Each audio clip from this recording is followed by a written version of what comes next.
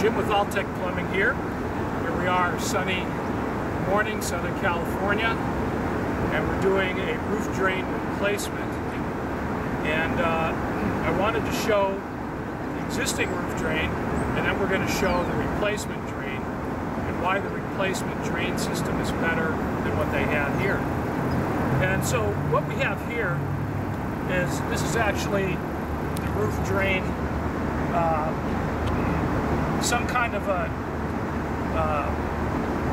device they made to go down into the roof drain. And what's wrong with this drain is they mounted it to the bottom of the plywood, which it should not be. The roof drain should be sitting on top of the plywood, supporting it. This is actually the roof drain here. This was so poorly installed, it was continually leaking down inside the building, and you can see the rust accumulated around the roof drain itself. So we're going to proceed with installing the new roof drain, and the new system that we're going with is a system designed by All-Tech Plumbing. It's a roof drain pan and a large roof drain, and this is what it looks like right here. This will be going over there, and that will be the next shot that you'll see.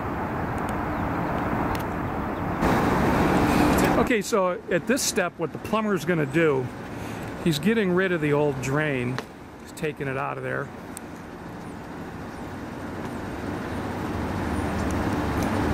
And it's been there so long. Oh, good, it's coming out fine. Okay, good. And so there it is. It's gone. Now, his next step is he has to get the pan that you see behind him there. He has to get the measurement of the sump, or the lowered portion of the pan, which he's just done right there, okay? And he's going to transfer that over to the open area that he has to work with, and he's got to cut that roof open to match that sump area.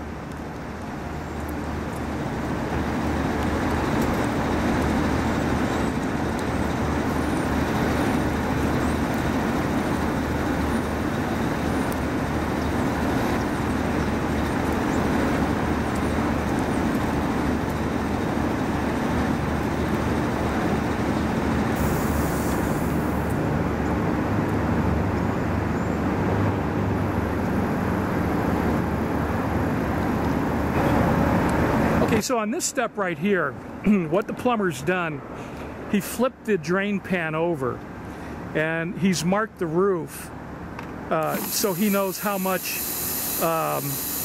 roofing he needs to cut out of the way to have the drain pan sit flat on the plywood. So there's a lot of unnecessary framing that we're taking out that they put in for the old drain. It was installed so incorrectly that all of this framing is completely unnecessary for the new drain that we're putting in. The new drain, by the way, is model LPD, available at ROOF.Steps.com for sale. And the size drain that's being used,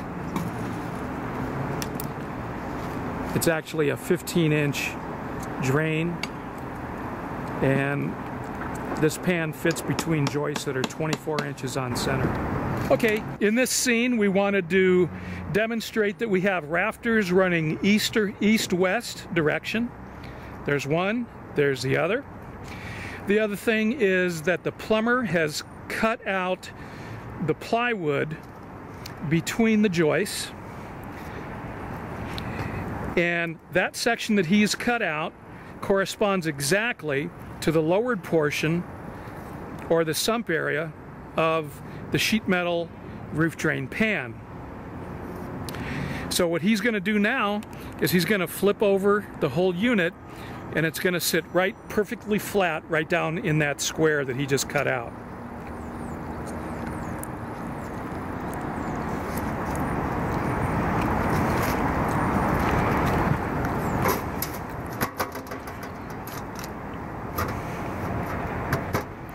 Okay, now you'll notice that the flange on the left or nearest the plumber sits directly over the first joist. The flange opposite that sits directly over the second joist. And those can be screwed in or nailed in for excellent adhesion to the roof. And if you take a notice behind the plumber, here are all the materials that were used on the previous installation, most of which were unnecessary. Naturally, you need to have a roof drain. Quite a bit of the roofing was unnecessary, and of course all the framing was unnecessary. Another feature on this roof drain sump pan I wanted to point out, these are the 4 bolts that anchor the pan to the drain.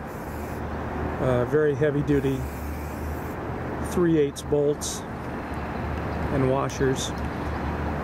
It's a 100% cast iron roof drain with a 3-inch no hub outlet, and